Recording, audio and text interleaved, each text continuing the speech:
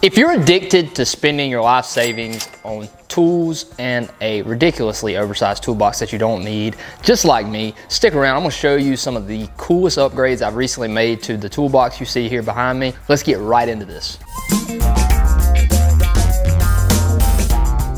So the best place probably to start is only the monitors. These are one of the most aggravating things to hook up. I probably could have bought some more expensive ones that are more well built to actually be mounted to a wall or something. These, I had like little inserts on the back side that I had to actually drill some holes in my hutch. I had to widen some holes out so we could get them through. If I was gonna do it again, that would definitely be something that I would pay more attention to. We're powering this thing off of a mini gaming PC. This PC has 16 gigabytes of RAM. It has half a terabyte of SSD. This mini PC came in at around $350. If you're trying to stay inside of my budget, I have less than $800 and everything you see here. That's including the monitors, the PC soundbar, the power outlet, keyboard, mouse, and the lights you're seeing behind me here. You might have to wait till Black Friday or Cyber Monday. What's the other one? Prime Day. To show you this PC over here, let's take a walk over here, check this thing out. We ended up deciding to mount it inside the locker, which seemed like a really good idea at first, but as we went on, we figured out why this was a bad idea. I don't know if you know anything about wireless Bluetooth devices, but they do not work very well through a enclosed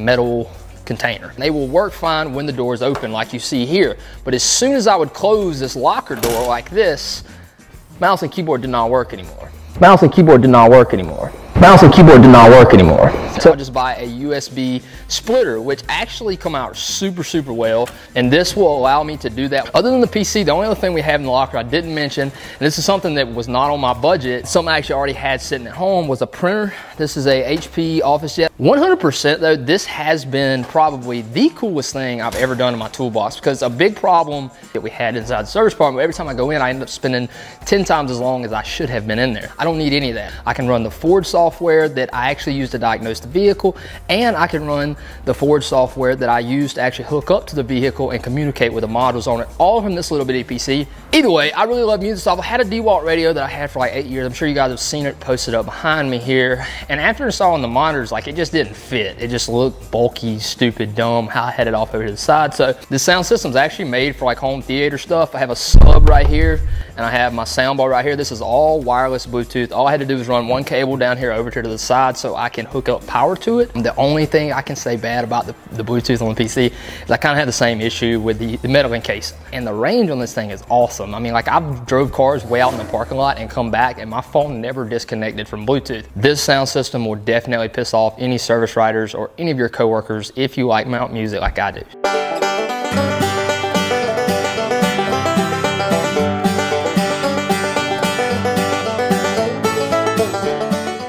So this is also not my $800 budget, but something else that I really wanted. I got tired of standing on my feet all the time. I usually stand up all day and it doesn't bother me, but here recently I've kind of felt the need to sit down. I don't like sitting in little stools and things like that, so especially when I'm up here at my super tall toolbox.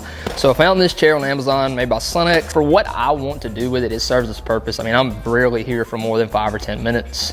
Unless I'm watching my Pornhub channel. So I also, after getting done with all this, I really wanted some better lighting up under the hutch here. I went with some El Cheapo RGB lighting off of Amazon. The lights are super killer. It's kind of trippy if you're into, you know, hippie stuff. Also not in the video, I'll probably add something else later on, but I'm going to install some more lights in both of these lockers. So I'll probably try to update something on this video whenever I add those to the box. But this is my toolbox build. This is what I did to improve my workflow from my toolbox. So this is what I would be doing.